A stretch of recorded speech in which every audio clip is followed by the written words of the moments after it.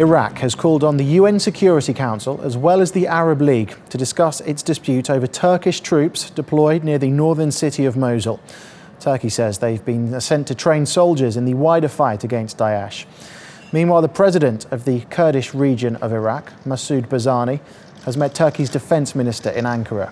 On Wednesday, Barzani spoke with Turkish Prime Minister Ahmet Davutoglu, who insisted the soldiers had been deployed with consent from Baghdad.